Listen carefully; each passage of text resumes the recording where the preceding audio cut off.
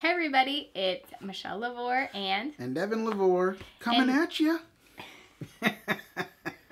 And today we just wanted to talk to you about faith and go a little bit more into what faith is about. And specifically, I think the question today and what we're going to be covering is really, do you have crazy faith? So many people in the Bible had to believe some things that others would call them crazy for. Yeah, in their culture, because we read the Bible and we think, wow, that's so awesome that he did that. But if you were a person in that culture, you might have looked at some of these people and gone, you are insane. What is wrong with you? That is not the Lord. No, you're deceived, brother. Yeah. You know what I mean? So one of the characters I think is really awesome that you don't really hear a lot about, maybe like on Christmas or something, is Simeon. Now check this out. And I don't know if Simeon even told anybody this. And it's a really small thing, but I think it's a really profound thing.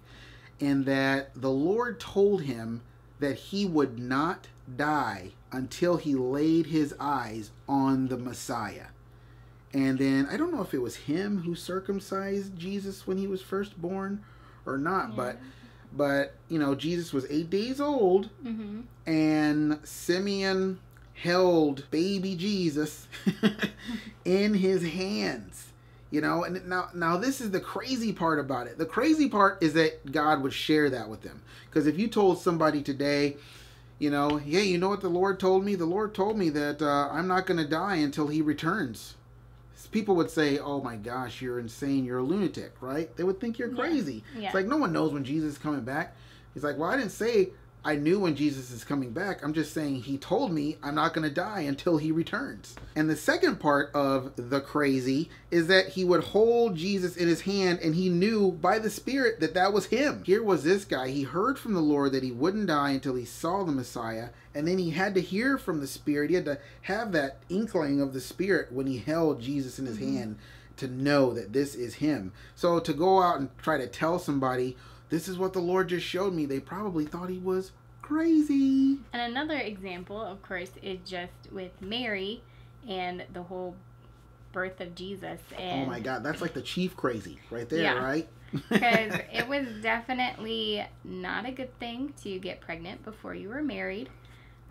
You could actually be killed for it in their culture. Basically stoned to death, right? You'd be it's stoned like to death. And to just be like, okay, angel comes and tells you you're gonna have a baby, and there's so many stopping points here. I'm gonna stop myself from stopping. Okay. Even though I just stopped you. Yes.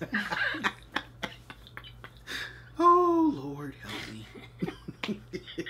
So here Mary is. She's been told by an angel that she is going to have a baby, and she says, all right, your will be done. And what is really cool about it is that she was able to go to her cousin's house, Elizabeth. Yeah. And Elizabeth was also pregnant at the time with John the Baptist. A whole nother crazy encounter right there. And so I think that there was just a lot of encouragement for her there, because it's like, hey, guess what? I'm going to have a baby. And she was with someone who had experienced God move in an amazing way. And so it's like, hey, yes, like, this is God.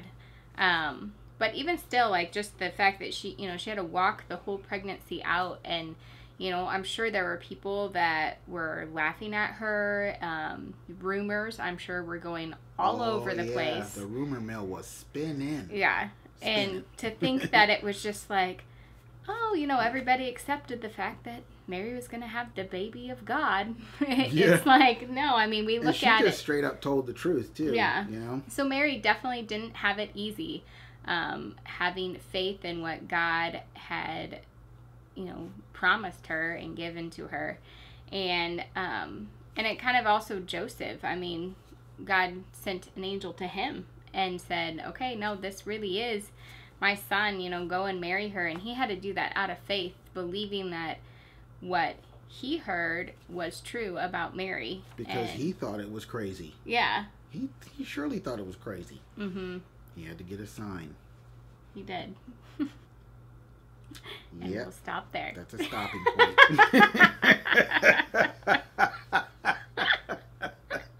Because for me personally, some of the things that God has been speaking into my life and sharing with us about what's getting ready to happen, I'm like, bro, that's pretty crazy.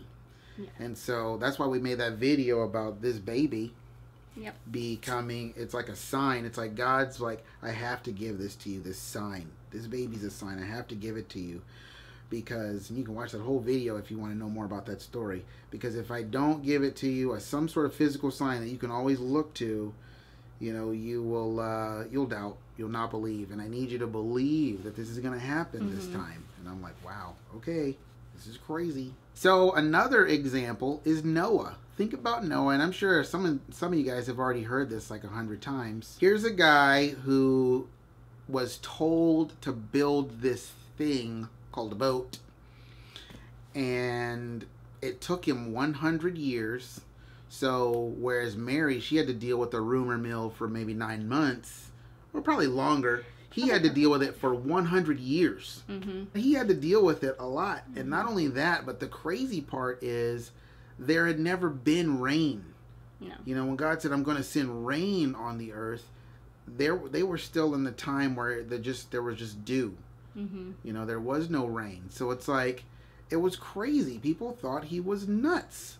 Probably was like, what are you doing? You're building this huge thing. It's like, dude, what are you doing? Well, and he lived in a time period where people were just completely rebellious against God. And so they probably didn't even, you know, they might have just thought. Half of them probably didn't even care. Yeah. They were like, wow, this is a neat show. And you're You know? like, hey, let's go watch Noah build his ark. Yeah. Let's go see Noah build the arch. So another person that we can look at for faith that seemed crazy is Abraham. And Abraham, he had actually quite a few times where God asked him to believe things that it was like, what are you asking? Like, that's just crazy.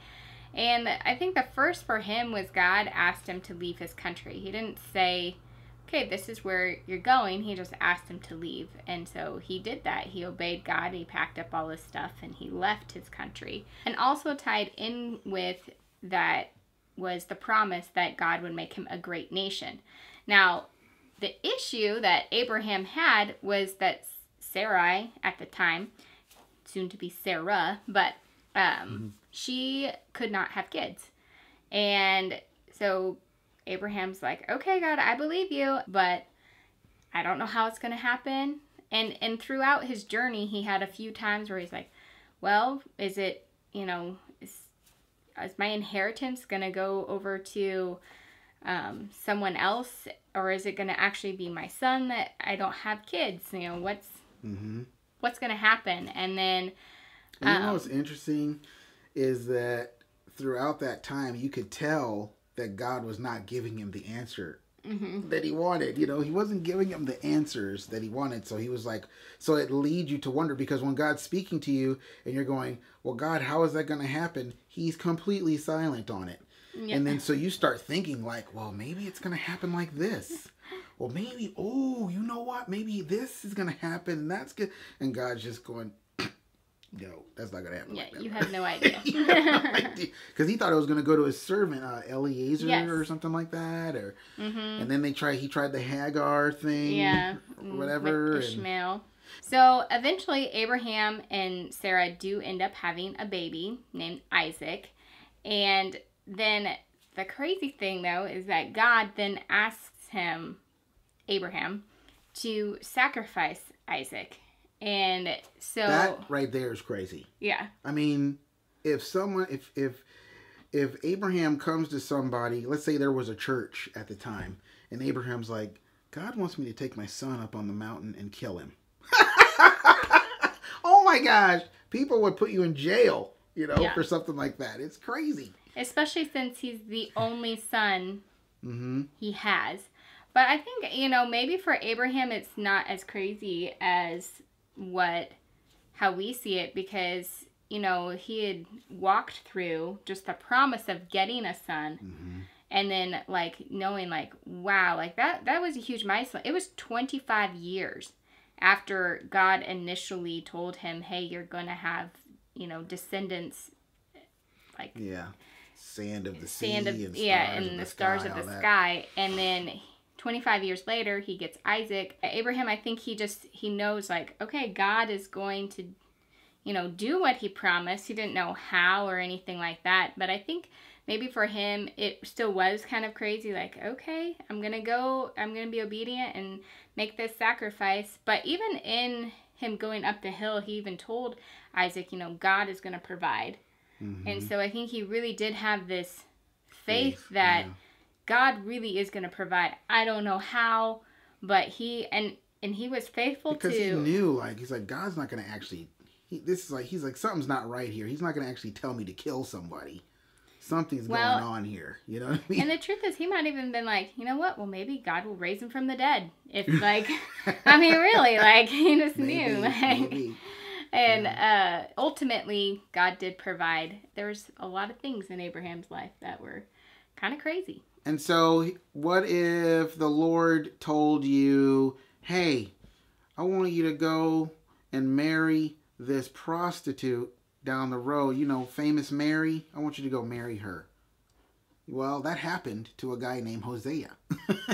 God told him, go marry Gomer. She is a harlot. And it was that whole marriage and lifestyle with her, because God knew that he was going to marry her, but he knew that she was just going to keep stepping out on him. Mm-hmm. And that was going to be like a prophetic picture of how Israel had been treating God. And it's like, man, it's like, you know what? Like I say in all my videos, a lot of times I would be like, do you really want to know the Lord? Do you really want to know who he is? Because these are the kind of things he's done. So much in our American Christian life, we have it like, well, no, God, I want you to live your life through me like this. And I want my life to look like this. I want it to be like a Norman Rockwell painting. Mm-hmm. You know what I'm saying? Or some sort of... and it's not like that. Like if you really want to live by faith and really hear from God and be obedient to what he's telling you to do, these are the kind of examples that you're going to live through. And another person from the Bible who had some awesome faith is Joshua. And God, I think one of the craziest things is when the Israelites are coming into the promised land and they come up against Jericho. And God just tells Joshua, you know what? Like, all right, this is what I want you to do. And I want you to march around the walls of Jericho. What was it, 7 days? For 7 days? It was like one time around. For 6 days. And on then the seventh day, 7 times around. And then at the very end of that, you're going to just yell and blow the horns as loud as possible. And those first 6 days, they weren't supposed to say a word. Nope, not a word. One word. And the walls will come down. To me. And these walls were thick. They said, some historian I was reading or hearing or whatever, listening to, they said that you could drive 2 chariots side by side. Yeah. Around the top of those walls. I'm like, dang, those things were thick. Yeah, those things were wider than they're like the size of our highways. Yeah, well, their houses, a lot of people had their homes built into the walls. That's true. This wasn't, some flimsy wall that... So Joshua, he had to believe that God knew what he was doing. And because any probably military person would have had all these strategies of like, okay, we're going to infiltrate the wall here. It's weak over here. And we're going to send our best men and all of that. And instead it's, nope, we're going to just walk around and be quiet and then shout. And, if anything, it's just demonstrating God's power. Yeah. And well, what about the 2 Chronicles 20 thing where it was like we got all this whole nation that's like numbers the stars of the sky. They're coming against us. What are we going to do? And God says, well, I want you to put the worship team up front, and the army's not even going to need to battle in this because...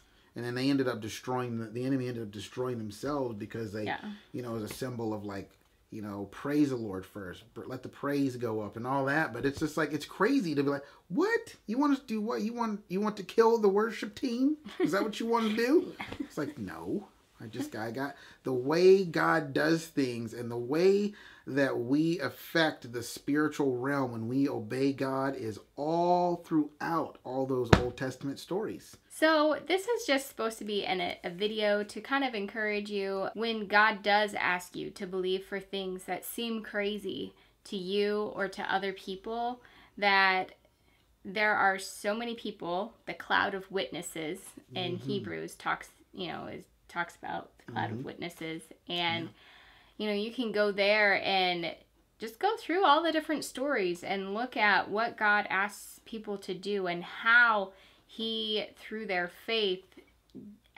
accomplished many victories, and he fulfilled his promises that he gave people. And so we just want this to be an encouragement to others that are just going through times where they're needing crazy faith to just move forward with God. And I know that's where we're at in our life right now. And so hopefully you guys can just take encouragement from people of the Bible and what they've had to believe. So until next time. Yeah. Well, see you later. And check out my wife's channel, Michelle LaVore, YouTube. See ya.